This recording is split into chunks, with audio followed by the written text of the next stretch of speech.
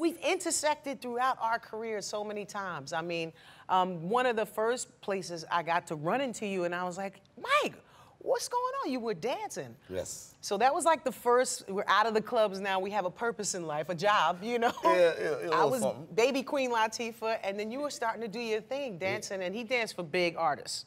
I'm talking about Madonna. I'm talking about George Michael.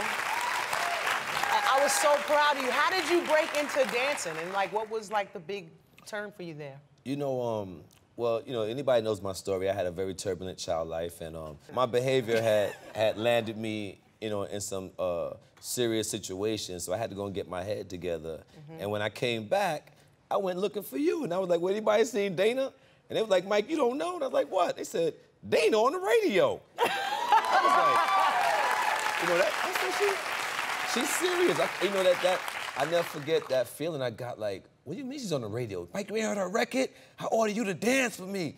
And yo, she all over the radio. And that was like, and what that did was that gave me my first inspiration. I was like, you always inspired me. I was like, man, if D could do it, you know, like, maybe I could do it. You know, I couldn't rap though, that was the only problem. So when you know, one day I had, you know, when I got a job, went to school, and I was like, okay, I'm gonna make my mom's happy, make my mom's proud, and because my mom's a hard-working woman, man. She worked hard to take care of us in the projects, and I saw a Janet Jackson video and lost my mind. It was Rhythm Nation, and I was like, and then my light bulb went off. I was like, that's what I'm gonna do. I'm gonna go and become a backup dancer for Janet Jackson.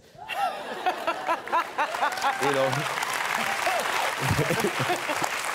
And, you know, I found my niche. You know, that never happened. I never got to dance for Janet Jackson, but, you know, I did have a pretty good career as a dancer. I got to travel the world and work with a lot of beautiful people. And, you know, but that inspiration, the fact that I can even think about that, it came from watching you become Queen Latifah. That was like, you know what I mean? It inspired me.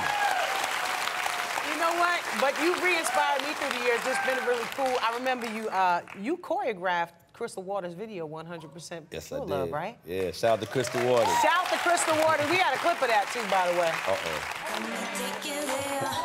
All right. Here he comes. There he is. Oh, man. Oh, man. That was so cool because... Oh, look at you.